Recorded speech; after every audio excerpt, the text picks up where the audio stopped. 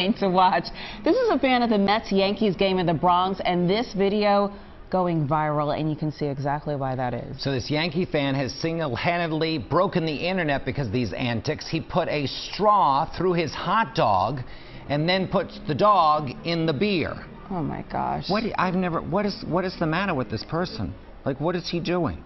So what's the point of the so many questions. What's the point of the hot dog? I don't know. Is he going for hot dog flavored beer, maybe? And no one seems to be, except for the person that's videotaping this from across the...